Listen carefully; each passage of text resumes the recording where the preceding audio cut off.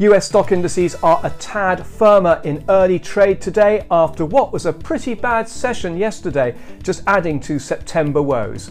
Want to know more? Keep watching.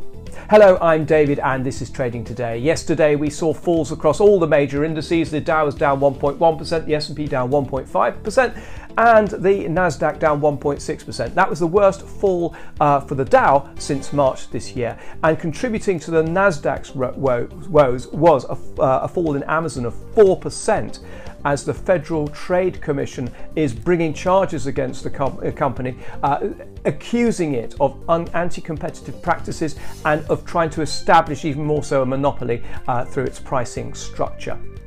Now, overnight, or this morning in European terms, we heard from FOMC member Neel Kashkari. We will also be hearing from Jerome Powell later this week, but Neel Kashkari said two things of note. He said, first of all, the Federal Reserve surprised to see the resilience in the US economy, given the aggressive monetary policy, the aggressive rate tightening that we have seen since March last year.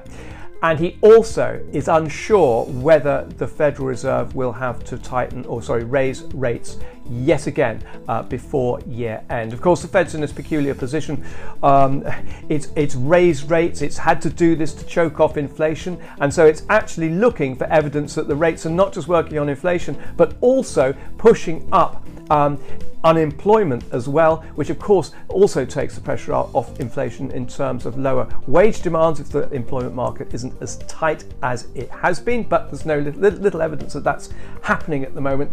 And of course, as we've heard, Kashkari has noted that they are really quite surprised at how resilient the economy has been. Obviously, they are looking for signs that the economy is slowing down, because then that would give them reason maybe to pull back on rate hikes. And on the fact, just looking at the strength of the US economy today, durable goods for the US, both the headline and the core figure, both figures came in higher than expected. Other news, the Hollywood writers' strike is now off. That's, I'm sure, great news for the streaming companies. Apart from that, we also, big news from Target, the big box retailer that is closing 9 major stores across the US, citing the increases in crime and violence.